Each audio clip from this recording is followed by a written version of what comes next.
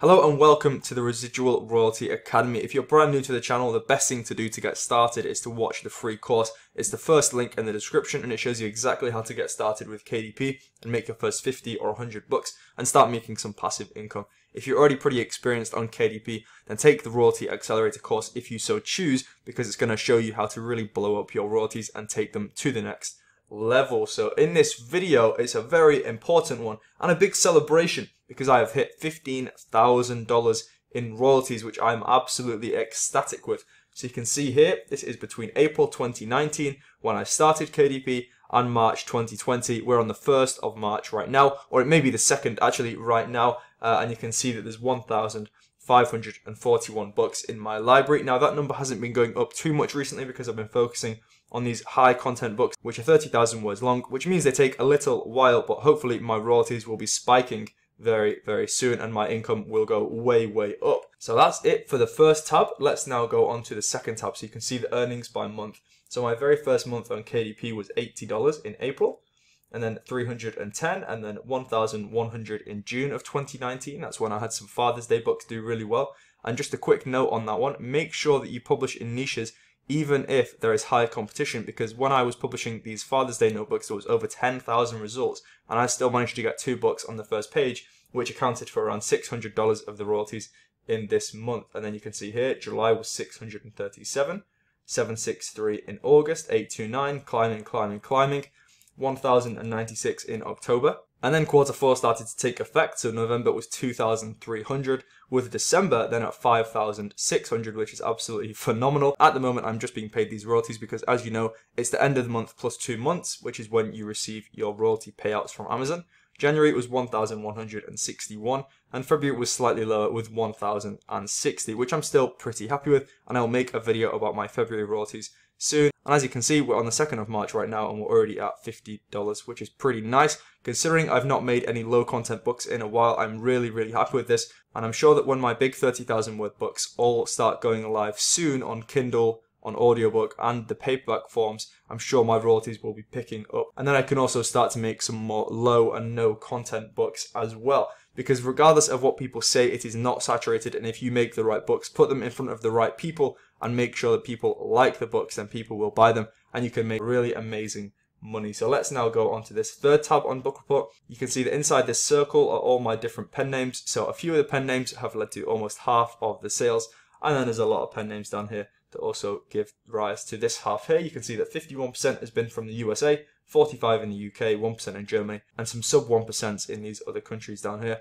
And you can see again the total there, $15,040, which corresponds to 7,118 sales, which is around $2.20 or $2.30 per book on average, which is pretty good. And that's because I price my books a little bit higher than maybe other people do, just because I know that they're good quality. And I don't want to engage in a race to the bottom where everybody's just putting their prices below everybody else's and everybody ends up having their books at $4, which just isn't the ideal scenario. So what I'm going to do now is go onto this website here, trophystore.co.uk, not while I'm filming the video, but just a little after, and I'm going to get myself a little reward and a little memento to represent hitting this milestone. I did this when I got to $3,000 and the trophy is on my desk at home. At the moment I'm out in Singapore, so I will order this to my home, and that way when I get home it's always going to be on my desk to remind me of my past success, to motivate me to achieve some more success. So on this Tony Robbins website here, it says, I use my success to fuel my drive to take steps towards my next goal.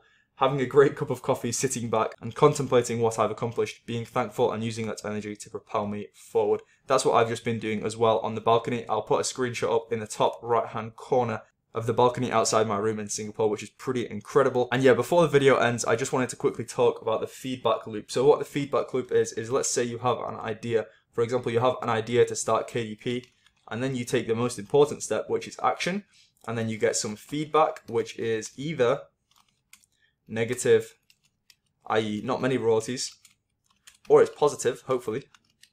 And we can draw some arrows.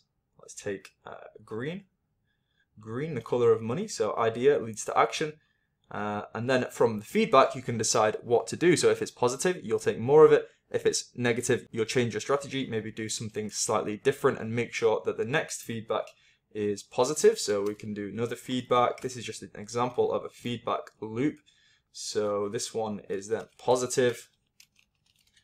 And then we have success. So when you hit success, you've got to make sure that you celebrate it in order that you take some more action. Let me draw this one here. When you realize that you've achieved success and you take a minute to reflect, and you take maybe a couple of days to reflect and say, wow, you know, I'm doing amazing, I'll just keep going. Then you take more action, and then you get more feedback, and hopefully more positive feedback, and you get more success. And the loop just keeps going on and on. But if you do this, and you get the success and you forget to celebrate it, then you're going to be less motivated to take more action, which leads to more success. So this is why I'm going to order myself just a little trophy to sit on my desk when I get back home, so that I can always be reminded of my past success to fuel me to future success. So $15,000 in royalties has been hit, and the next step for me is to get to $30,000 in royalties. That'll be absolutely incredible, and hopefully it won't be too long with the introduction of these new book types that I'm creating. So if you do want me to show you how I'm creating these books and where I'm learning from and all of this stuff, then just comment below. I will make a video about it. Or if alternatively you want me to make more low content videos, then just comment that down below as well. So I appreciate you watching, and I'll see you in the next video, which will be on Wednesday. So until then, I hope you have a great couple of days, and I'll see you again soon.